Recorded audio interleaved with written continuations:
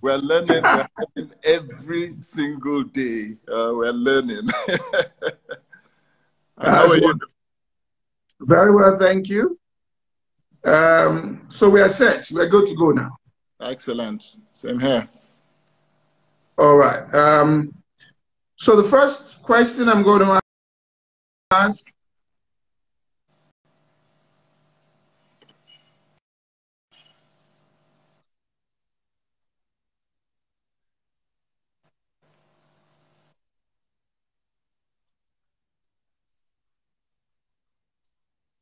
resulted in you building such an impressive institution? Okay. Sorry, you broke up quite badly, so I didn't get the question. I just said the last part that said something. All right. What are some of the little and big steps you took, the consistent habits that resulted in you building such an impressive institution? Interesting. Okay, I think the first principle is a principle that we all know, which is basically to start small but dream big. Okay, so take the steps of always having a larger vision than you have, knowing that you can achieve whatsoever you can see in your mind's eye, but at the same time follow the principles of starting step by step. If you start too big, you have a problem. I can hear you. Yeah. So I said, start small, dream big. Okay. Very important. All right. All right. So someone says, for people who want to scale their businesses, what are the 3 most important things they should focus on this season? Well, this season is extremely interesting. Okay, because the first aspect of it is that many businesses are going to have to change. So the first thing you want to look for is resilience. Which businesses were resilient through this crisis? So you want to find resilience. So if you're going to scale with resilience. That's the first aspect of it. Second, there are new needs that are going to come up. Many things are going to open up. Many opportunities will open up based on the needs that will come. Now, you want to scale according to need, not scale just for the scaling sake. So the second thing is to ensure that there is a need that you are meeting. That's the next thing. Now, the third aspect of it is that you must be able to fill the gap yourself. So do you have the knowledge gap? Do you have the knowledge skills for the gap that you're looking to fill? Very important. All right. Let me ask you this from me. You studied architecture. You started out this way. I mean, for a young person listening to here who wants to come up in life, how did you end up in the oil industry? You know, it's an interesting, very interesting question. Because, you know, architecture in itself, first and foremost, was for me a life changer. It was something that I got into, and the entire discipline of learning architecture for me was beautiful. It taught you how to present. It taught you how to be bold in front of people, because you're always standing and you're talking to a crowd. You're always presenting something. So that taught me. It taught me how to work on projects. So big and things like that for me became a natural, because you were always working towards a deadline. It taught you that you needed to be able to scale yourself and make sure that you knew exactly what you were doing so that you can meet a particular deadline. And the work was plenty. For those of us that went to Unilag would remember at that time that architecture in itself was called architecture, because many people just could not meet the deadlines like that. So architecture for me formed the basis. Now the architect is taught that he's a leader of teams, which means that wherever you come out, you can lead teams. So moving from architecture and being somebody who is always adventurous, I found myself in Brazil working as an architect, and then I come back to Nigeria at the time because my father was running for politics, running for president back in the day. Come back to Nigeria, and all of a sudden I get a request to start a job in an engineering company. Now, for me, this was something that was totally out, but I was young and adventurous. So I go into an engineering company, which was somewhat linked to architecture. And I discovered that all of those things that we were taught in school, leader of the team, presentation, relationships, business management, and all, came fully into play. And so I found out at that point that business development was something that came almost naturally to me. Oil and gas suddenly happened because June 12th happened. Nigeria went in a crisis like now, the same kind of crisis we were in. People were out in the streets. Now we are locked in. In those days, we were out there. Everybody was out in the street. Nigeria was, nobody knew what was going to happen. The company that I was working in gets up and leaves Nigeria. They liquidate the company. 1 minute I had a job, the next minute I'm in no job at all. And at that point, adversity, and a crisis caused to go and launch what is called Sahara today. And that's how we entered into oil and gas. All right. Let me ask you another question before I get into it. Let me just ask you. You succeeded, you made money early. All right.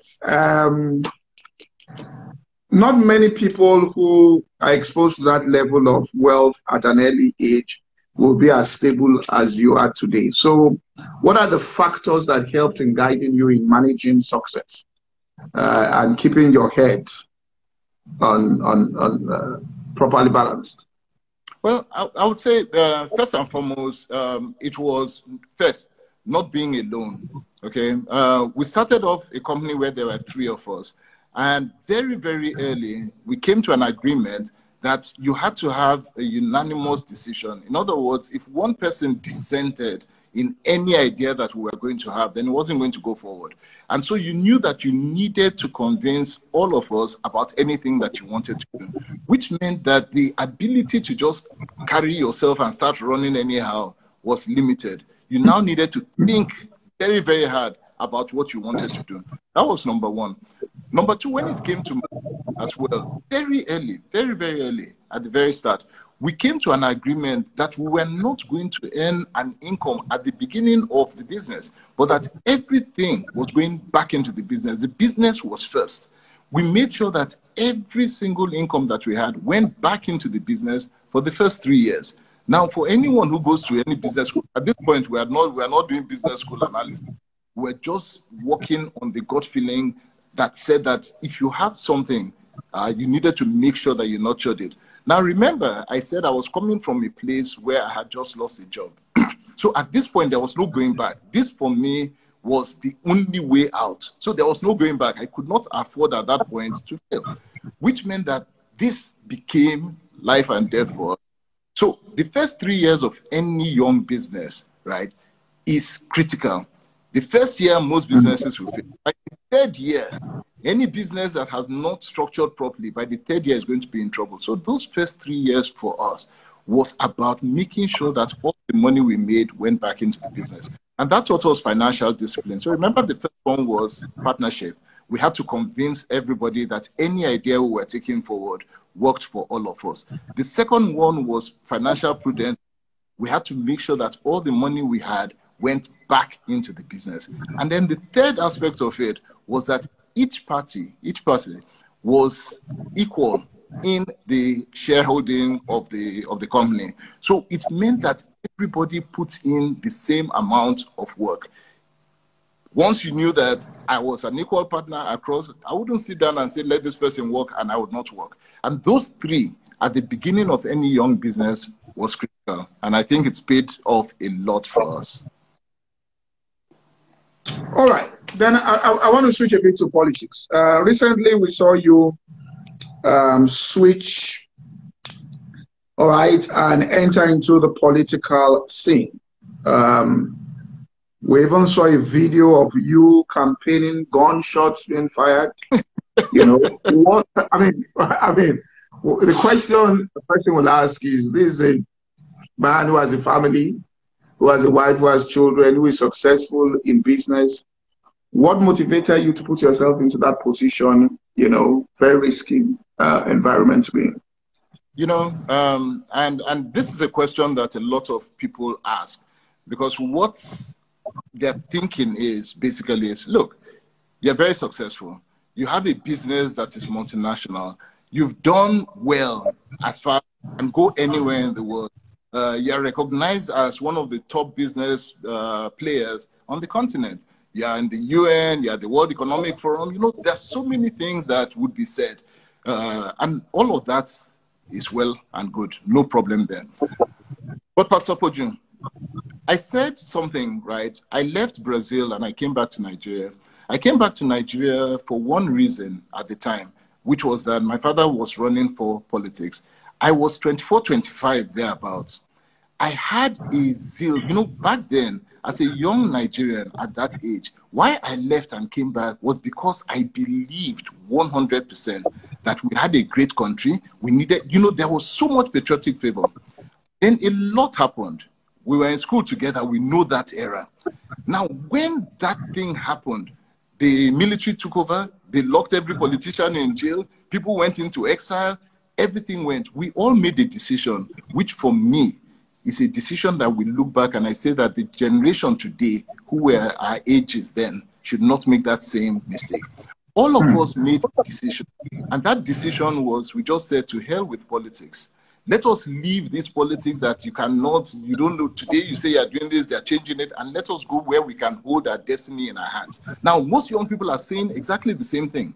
Now, a lot of us went, our colleagues went abroad, some went to America, some went to London, people went to do IT at the time. If you remember, IT was the hot thing and everybody left all their businesses to do IT abroad.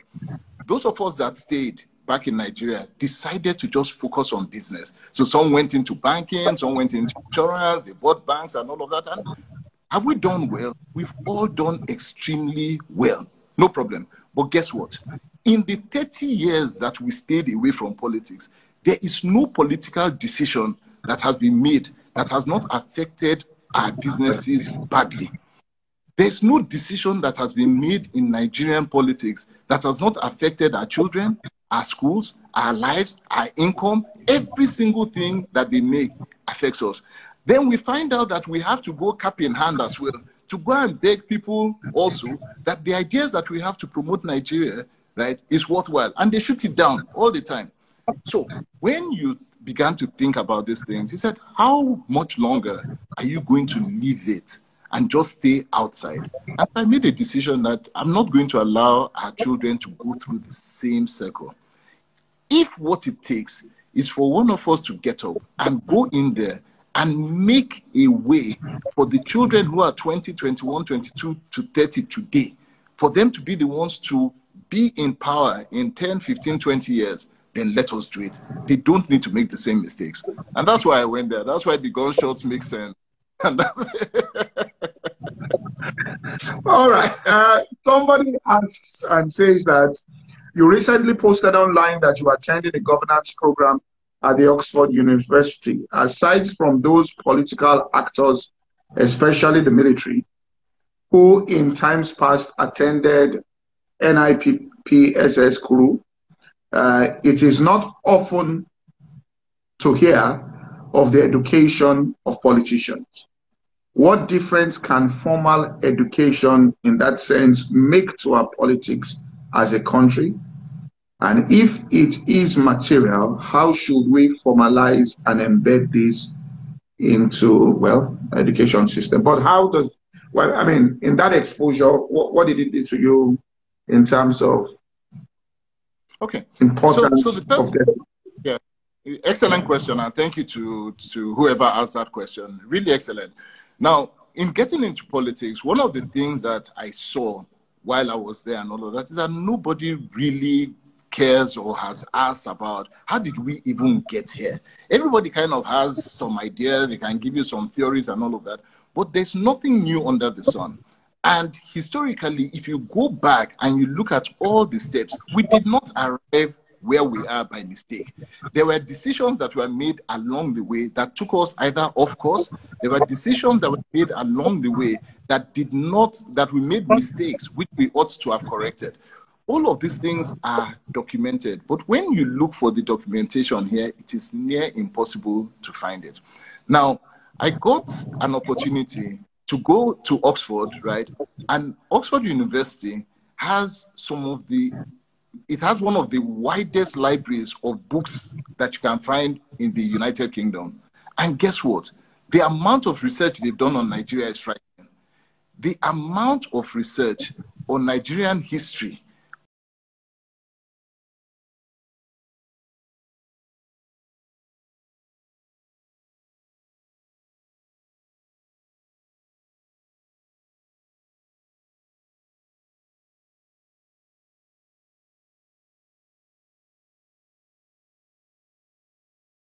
guess what? The amount of research they've done on Nigeria is frightening. The amount of research on Nigerian history, on Nigerian politics, on the journeys that we have made, the mistakes.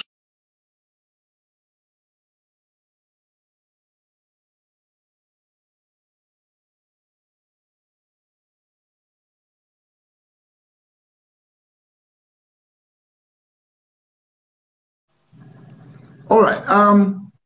Then the next one is like it. It says, it's often said that successful entrepreneurs must be willing to make the sacrifice to enter into politics in order to see any real change in our society and politics. In that sense, the person says you're a real model. But what gives you the confidence that you will be able to make any change at all, given how this person says dark the entire political space is for people that are outsiders to that system? Okay.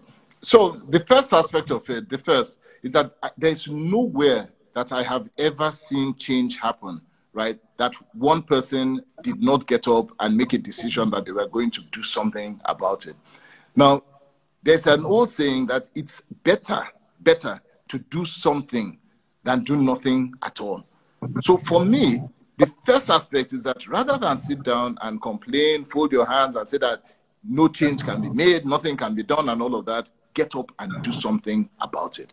So the first aspect is that even if we're going to hope for change, you cannot achieve it unless you take the step. So the first aspect is we've taken the step. Now, once we've taken the step, then you know what forces you are facing. You know what you need to do. You know what you need to change. And guess what? It is not as difficult as people think. It's not as difficult to make those changes. Why? Why is that? The mere fact is that most people that you speak to who are online today listening to you and I, those who love Nigeria for whatever reason and another, all they need is the belief that there is somebody who can carry their voice and go and make a difference in there. And they are ready to give that person the support that they need. But they need someone to get up and do something about it. And so for me, the first step is to take that step. I've taken the step. The next thing is to begin to show people that this is the goal. This is where we need to go. This is where you are. But for you to get here, you need to move steps in this direction. And so we're there to show them the direction. And guess what, Pastor Podri? It is very possible. That much I can assure you, it's possible.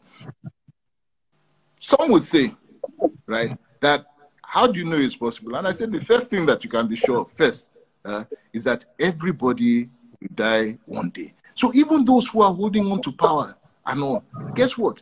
They're too old. They will die. When they die, who will take over? Are you ready? My Nigerian friends, the young ones, are you ready to get up and fill that vacuum? Or would you just fold your hands until somebody else takes that vacuum? We won't allow that. You have to get up. You really need to get involved. All right. So somebody asks, have you considered collaborating with others to form a new political party? Do you believe in that, or you can work within the old structures?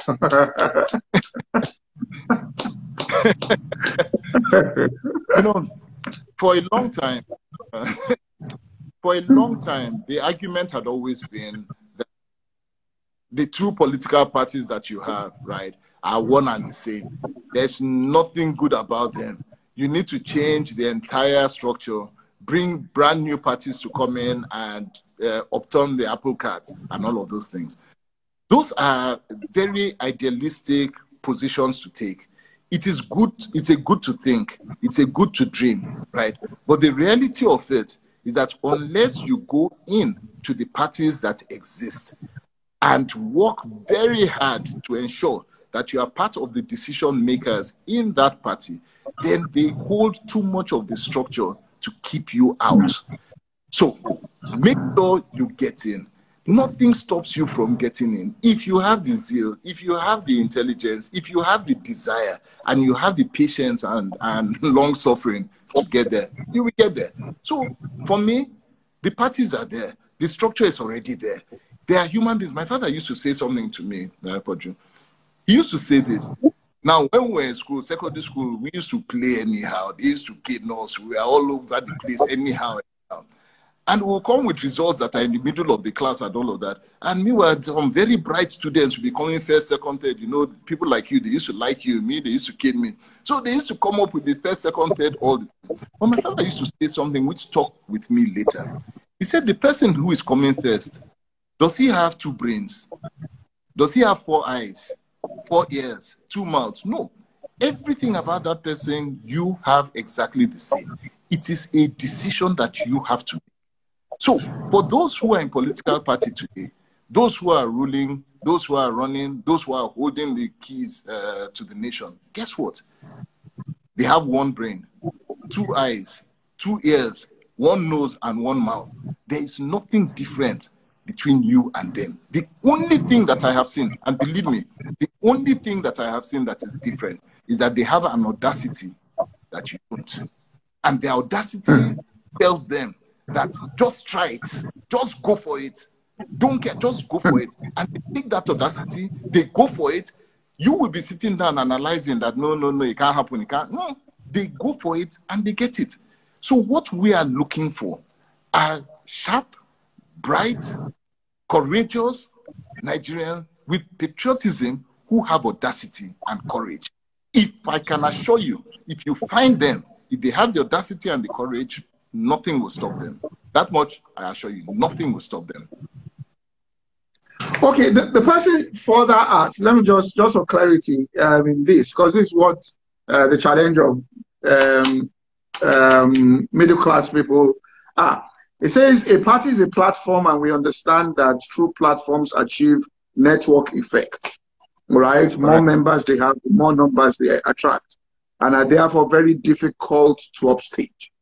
But given the sheer number of successful people with reform agenda who try to enter into politics and often don't get a fair chance at winning a ticket through a credible process, as he's talking about primaries now, don't you think there is a demand for a credible party that focuses on internal democracy and fairness for all candidates? And won't such a party try?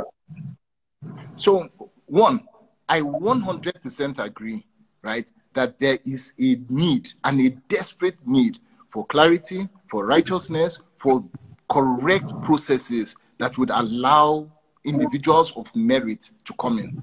100%. It is very needed, very needed.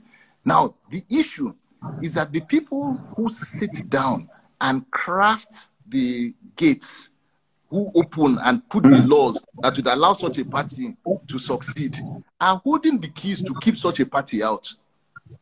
Who is going to change the key? Who is going to change the rules that would allow such a party to get up and excel? The people are sitting outside the party. You have to go inside and go and change it. You must get into the Senate first, get into wherever it is that you must get to and go and change that lock. So, you know, we want to be practical about it. Every single Nigerian today, especially what you are seeing through this crisis in COVID, will tell you that enough is enough. It is time for change. It is time for right governance. It is time for people who know what they are doing to come into government. No problem. Everybody knows it.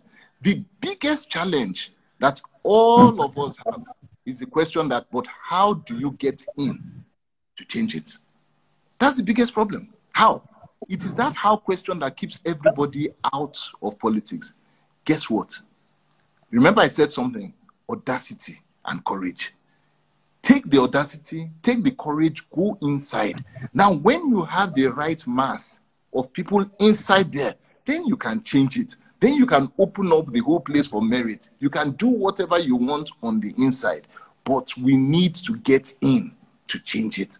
One person alone can't do it. There are big forces that you are fighting, but get up and come. If you set up a party, and the parties have been set up like this, parties have been set up that have followed those principles. And then guess what? You come at election and they just rig you out anyhow.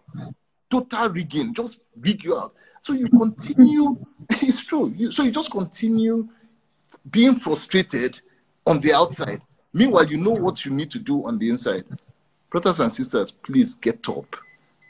Let us go and make a difference on the inside. You cannot do it from outside. You can't. All right. You've answered a lot of this, but if I ask it as a question, you might add more to it. So this person says, what crucial knowledge or skill should one aspiring to political office in Nigeria, what will you advise that person to possess? I mean, you've talked about audacity. What else will you say? Okay. I'll say first and foremost, you have to understand the system that you are up against. Okay? Don't assume that there is no system. Don't make the assumption that, oh, nothing is happening. You are up against some of the most astute individuals in knowing and using loopholes. They use the loopholes within every electoral process, and they know it well. Remember that you're dealing with people who have been in this process well over 20 years, 30 years. They have been doing this. They are well skilled in knowing how to block here, how to open here, how to enter here. So understand that aspect of it. This is not a short-term, just get up and go and jump into it and just be happy, go lucky, anyhow kind of person. It doesn't work. It doesn't work. Understand that you are dealing with very astute people. An old politician said to me, he said, when I was going in, he said, don't make the mistake of thinking that because you are going to meet people whose English is not at your level, whose education is not at your level, who don't seem to have the networks that you have, don't ever make the mistake of thinking that they are not smart. That they are very smart in using the current loopholes to make sure that they can frustrate the living daylights out of you. So the first thing that you have to do is just humble yourself and go and learn. So to everybody who is out there who is listening, please go and learn. Go and sit down at a party, local government party, seminar, congress, or program, or meeting. Just go and sit at one. Ward meeting, just sit at one. And go and begin to learn the rudiments of it. Understand who you are dealing with. It is only when you know what you are up against that you will know how to overcome it, how to correct it. If not, you have a long way to go. All right. Before we flip it, let me just ask you, outside the Bible that I know you read, what are 3 most impactful books you have read? Outside the Bible, I like that qualification and all of that. I would say the first for me is Purpose-Driven Life. Okay. Now, that's by Rick Warren, the Purpose-Driven Life. And what did that book do for me? It gave me a very clear path to discovering purpose, understanding your purpose, and knowing why you were created and why you exist on earth. So, for me, that clarified things.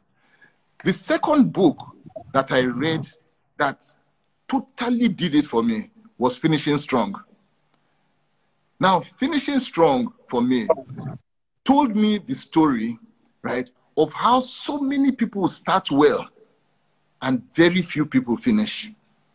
So it gave me this understanding that starting is not the key. They can be hailing you, they can be shouting, clapping for you. You have started well, you're a strong man, and all of that. That does not bother me at all.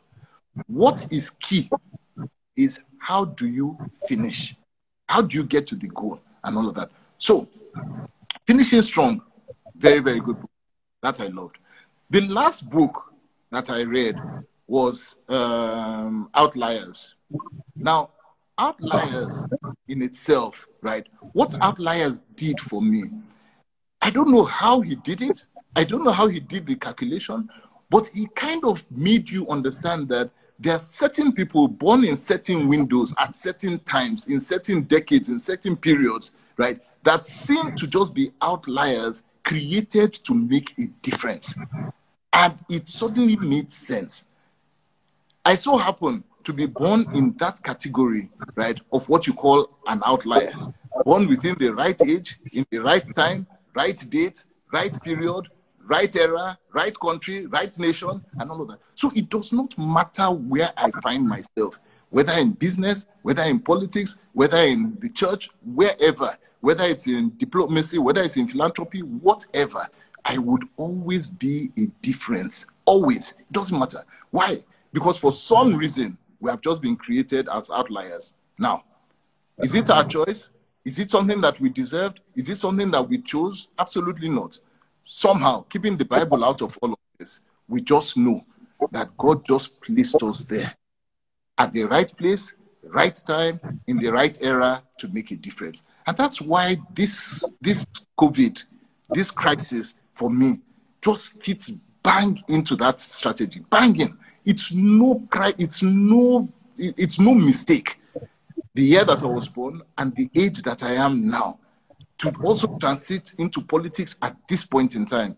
In this crisis, I know you will see the difference. Be guaranteed, guaranteed, guaranteed. It's not a mistake. We are outliers by grace. Okay, let me. I'll come back to this COVID, but let me ask. I mean, you've been in business, you've done politics. How do you? One of the hallmarks for people that are successful is the ability to come back after an adversity or a setback, a curveball was thrown. What are the skills you think are required to be able to overcome adversity? You experience a setback, maybe loss of whatever it is, you lost an investment, you lost, or whatever it is, to come back after that. What skills do you think a young person? Awesome. Lovely question. Lovely question. So the first, my brother, the first is to know that in this life, as long as you live, crisis is part of your life. Another one is going to come. It doesn't matter. Another one will come. Will it be bigger? Will it be smaller? We don't know. But what we are sure about is that one is going to be. As we are coming out of this one, just as you are resting, you are breathing, you are ready to start, you are going up, bam, another one will come. So don't have any worries. Now, the first aspect of it is that mentally, you know that this is what life is about, crisis. Then the second thing that you must know is that no matter what happens in a crisis, some people always find a way to come out of it well. Okay, so the question is, what do they do? How is it that they come out of it? The issue is that most people that will come out of a crisis well understand that crisis means opportunity first. So yes, some are going to be hit hard by it, but many others enter into that crisis looking at it and saying that huge opportunities are going to come here. It might mean, and then the third thing is that they're not afraid to change their strategy. They are not afraid. Whatever strategy they were doing before, when that crisis comes, they are very quick to change it. They understand that they must adapt in that period to take advantage of that crisis so that they can come out of it well. So for us, for me, for the business that we've done, for life, for politics, for every single thing, I look at every crisis situation that as we see it coming, we're already mentally prepared that a crisis will come. So that's a normal base. We're already prepared. Default mode, normal. Default mode, normal. So you look at it, when the crisis is coming, hit it with opportunities. As the crisis goes down and all of that, you begin to stock up. Just stock up whatever it is, whether it's cash, whether it's people, whether it's resources, just stock up and prepare them for the next crisis. When the next crisis is there, deploy the people again. Let them go out, start looking for opportunities, change strategy, take advantage of it. the circle continues. So basically it's a mindset thing. If you have the right mindset in going into a crisis, you will come out of that crisis on top. No problem there. All right, let me ask you. I mean, I was saying this today on an online teaching session I had, that I had a driver of mine who is 70-something-year-old, who is not educated, who can't speak English. But he just said to me, the exact words that Boris Johnson, as Prime Minister of Britain, said in his speech to Britain yesterday. And it was basically, I have never seen anything like this in my lifetime. I mean, he basically said exactly the same thing. So there's something about this COVID-19 that it has leveled. I mean, everybody is trapped in Nigeria. We've not seen anything like this before. Nobody can fly out. So everybody knows that we have to solve our problem, all right? Or else we might have a bigger problem if we don't solve this problem. So I think it gives, and I think you alluded to this when you were talking about outlier, that it gives us a massive opportunity for change in this country. Massive opportunity. So what do you see? I mean, going forward, how do you see, because we don't want to lose this and then everybody forgets, how do we capture this thing so we don't lose this? Padrim, I've said to my children, my biological children, I've said to those who are spiritual children, and I've said to those who are a mentor, every single one of them, this scale of a crisis is one that if you see again in your lifetime, it's just that maybe God is God and just decided that all of us that are saying that it can never happen again, let him just make it happen just to prove that he's God. However, the chances that we will see anything like this in our lifetime ever again is slim. I won't say impossible because I'm not God, but it's slim. Now, what that told me, which is what I have said to every single one of them, is that when something so big is happening, when a crisis so big is happening, then please be ready for the big things that will come out of it. There are new strategies that will come. There are new businesses that will be birthed out of this. There are new problems that we have not even thought about that is going to come out because of the scale of the problem. And all of these problems are going to require solutions. All of them. Now, for the first time, there's nobody, whether you are British, American, Nigerian, South African, and all, who has answers. Which means that anybody who can pull an answer out in this time has gone. Anybody who can pull an answer to strategies today has gone far. So this whole period, one of the things that we have been doing, for me and my family, we're just sitting down every day thinking, what are the answers? What problems are coming? How do we pull strategies? What are we doing? And here I will go slightly spiritual, right? God who created this, there's no anybody now who says that this is not God is a big fool. I'm sorry, please forgive me. But it has, no, I'm serious, because people are listening, but they may not understand. Just take it literally. It has been proven that there is no man has been able to get up to explain how this entire thing happened, which means that it's a force beyond all of us. So let's agree. So now that you agree that God himself has created something that has shut down the whole world, if God did it, who has the answers? He has the answers. So go and pull the answers from him.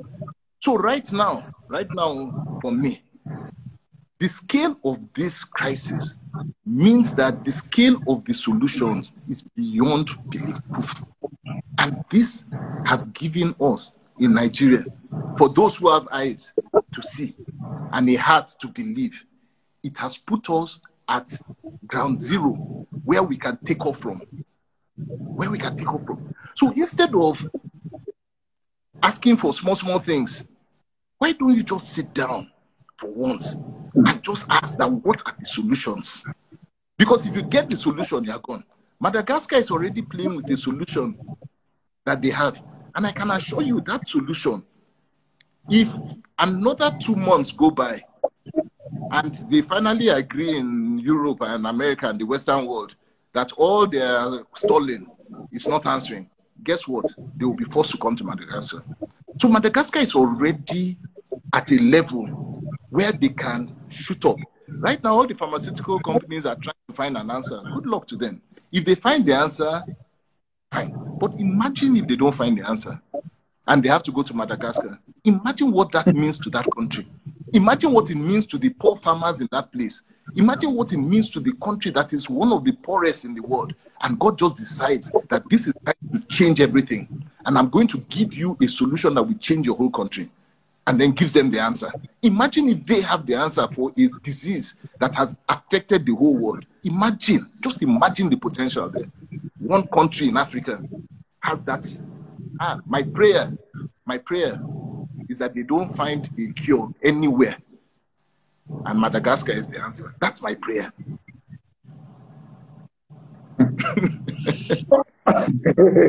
All right, for what advice would you give, just generally speaking, people that have small businesses that feel that, they are struggling right now, with everything. Yeah. What kind of advice do you give? Okay. So guys, we've really talked about all these big things, big projects, big ideas and all of those things, but there's a reality. And that reality is that there are people who live on a day-to-day basis. There are people who get up every single day and they need to survive. And they're doing small businesses that need to go. 3 things I will tell you.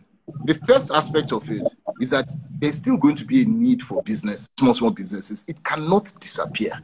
It can't. So understand that aspect of it and believe it, that even in the new world that is coming out, new economy that is coming out, the SMEs, the small businesses and all of that still have a vital role to play. That's number 1. But number 2, they need to be flexible and they need to be able to pivot. Why? Because new ideas are going to come out new businesses and solutions are going to be required that are not far from what you are doing already. All you need to do is just be ready to pivot into it. So open your eyes, because the opportunities exist at different levels. So already in your area, you have opportunity. So look for them. Make sure you look for them. Then the third aspect of it for a small business is be ready, even now, that things might seem to be hard. Just be ready to be flexible in your ways. It might mean that you might need to downscale a bit. It might mean that certain things that you were doing before you might not have to do. It might just mean that you need to survive at this point and just keep going. If you can do all of those things, please do it. Just remember, the most important thing is that there's still a role. There is still a role for every business in this world that we're about to see emerge. All right, let me ask you. You've been employing people, all right, in the corporate world for years. So what is the most attractive qualities you find in, or what qualities will a staff have that you will take a second look at this person and say, look, I want this person, up within this organization. We need to retain this person. What are the qualities that you find? Okay. It's interesting because I remember I was going through your chat before I went to your page, and I was just going through your page before coming on. And I see one young person, I don't know if he's young or not, but one of the people that was following you excused himself and said that he's not going to listen to this chat. Why? Because he knew somebody who had come for a Sahara interview, and after going through the entire process, got to the final round, and we asked the person something like, "Who is your father?" or something, and then, or who. Anyway, we asked one question that had no relation to the job that they were doing, and the person did not make it. And so, as a result of that, the person said, "I'm not listening to him at all." And I understood what he was, and that's why this question is important. You see, when you are looking for the kind of people that we take, remember what I said.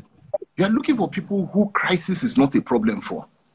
We put these interviews that we do are people who are ready to be flexible, ready to be persistent, ready to go through all sorts of things. So the interview process in itself is not for the faint-hearted at all. At all, at all. By the time you get to the final stage of that interview, you yourself, and I will say to that person to go back and ask the person who did not make it, whether that person's life is still the same today, even though they didn't make it. You see, by the time they get to the final interview, they look at themselves and they know just in an interview session, an interview process has changed their total perspective about how they see themselves and how they see life. Imagine that process brings you out at the end. You didn't get the job, but anywhere you go after that, you have confidence. I met a young lady once when I went to speak. She came to meet me. She said, first of all, I disliked you for a long time because I went through this process. I said, really, I'm sorry. Then she said, but later on, when she now found out what that process did to her and her confidence and how it took her to accelerate through life, she came back, that day she came to meet me to say, I came to thank you. Because had I not gone through that, I would not have discovered myself. Now, why is this important to your question, Poju? We know what we are looking for. We are looking for people, first of all, who have tenacity. We look for people who have audacity. We look for people who we can throw into the deep end immediately from day one. And we know that they will survive. They are not afraid.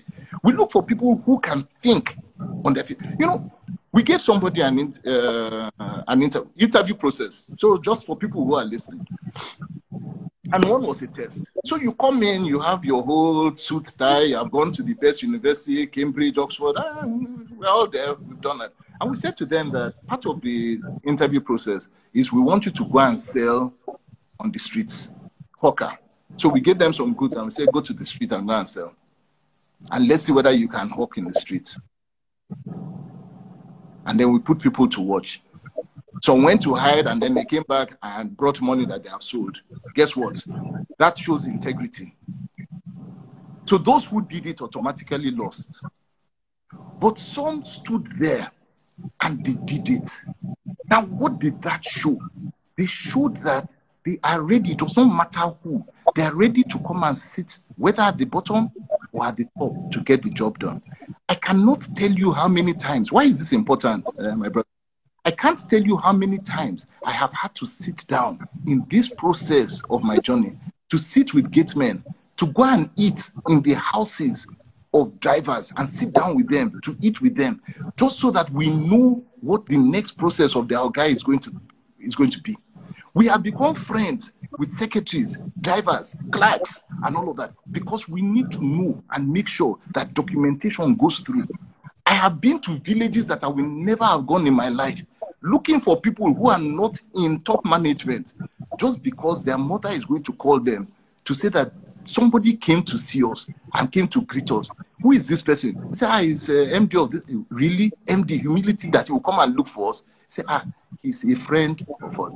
I'm friends to drivers, to secretaries, to bosses. Now, if you cannot sell on the streets, if you are too proud, you can't go far. That humility cannot take, you will not go far at all. So what do we look? So these are the things that we look for. That is our process. If you can do that, you can go far. So we find young people who are able to do that. And tomorrow, because we know they can do that, they sit down in the morning, right? And they have face-to-face discussions with presidents and ministers without us, face-to-face. They can go and sit down and deal with any president, minister, CEO in the morning. In the afternoon, they will go out and they will go and sit in a buka and they will go and hear the stories of what is happening in the grassroots. In the evening, they will go out and dance and go and play with the boys. They'll go and have their parties, go out, whether they're going to a nightclub or they are going to the bar or they're going to sit down.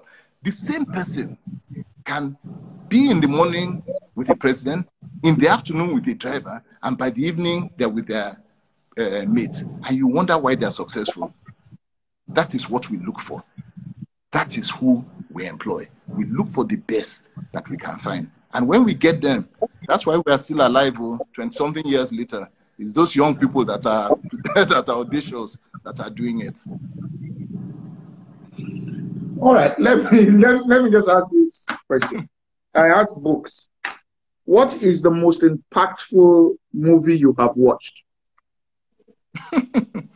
Hmm.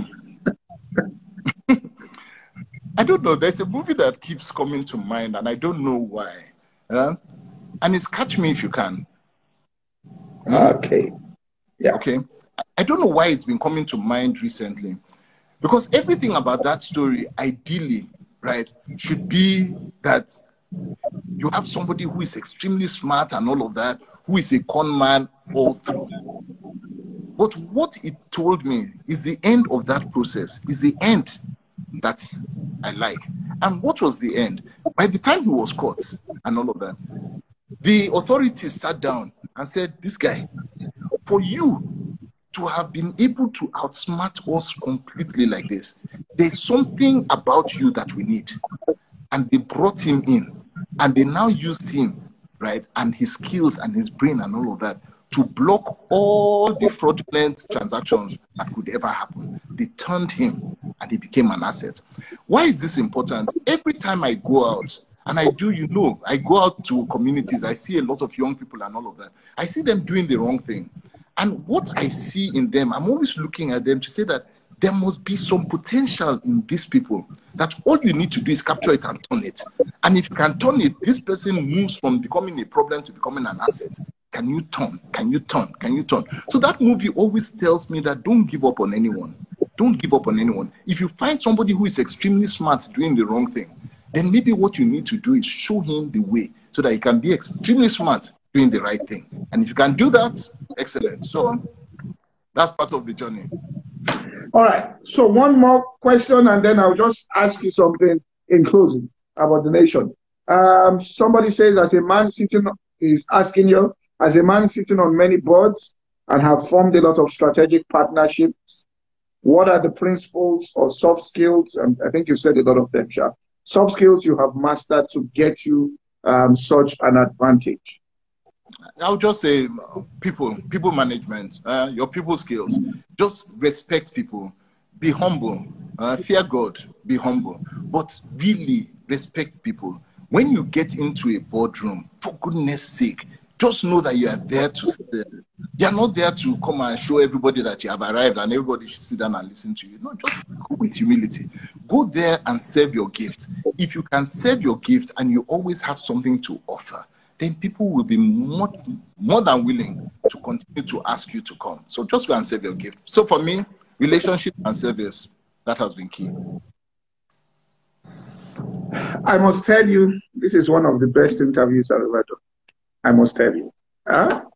It's one of the best I've done. And I'm going to make sure I publish this and tell people, because people need to hear this. But let me close by just asking you this.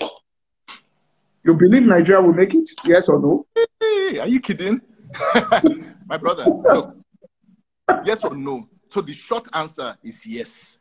The reason why I believe that Nigeria will make it, the reason why is that, first, I believe that there's a covenant between God and Nigeria, but we've talked without having to make this too religious. So let me tell you why I believe that Nigeria will make it. Oju, there's nowhere I have been in this world, nowhere, that I have not seen a Nigerian at the top of the game. The day Nigerians decide anywhere that this is what they want to do, they don't fail. They don't fail. The only thing that we have to achieve in this nation is let us here believe, stop looking out. And that's what COVID is good for. It has shown us that we have to stop looking out.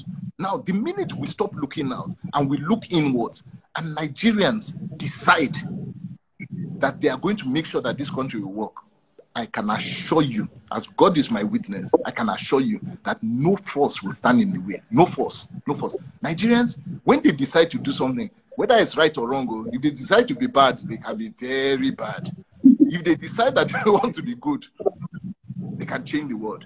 And that is my belief. I know that they can. But we have to speak them into believing that they can change it. And all the way through. All right. Thanks a lot. I'm going to invite you back. There's still much more that we're going to. An hour is gone. So thank you, but I'm still going to call you back shortly. I am more than I'm more I've than known you hopeful. for over 30 years. So anytime people don't know I've known you since 1984. All right. Somebody asked me the first time I invited you. Parents said, "Are you sure he's going to come?" I said, "Okay, you don't understand." I said, "You don't understand. If you understood, you would know you come." For your listeners, let them understand one thing. Relationship is why we are where we are. That is why you can call me, and we didn't talk again. From the first day, we just, I'm sorry, I didn't see this. And you said Yeah. Tuesday. That was it. We didn't need to talk. You knew I would be there on Tuesday. I knew you would be there on Tuesday. We didn't need to, are you sure you're going to come? That is relationship. That is integrity. That is friendship. My brother, God bless you. Love you so much. Thank you so much, Keep up the man. good work. All right. Yeah. Wonderful. All right, our announcer will come up next for this great interview. It's going to be on my page. Tell your friends, all right, young, they should watch this. Very deep, okay? And it covered a lot of things: entrepreneurship, life, success, and also politics, governance. And what he explained is the exact method on how this country can change in a pragmatic way. All right. Thank you very much. I will announce next time we're coming up and who is coming up. God bless you.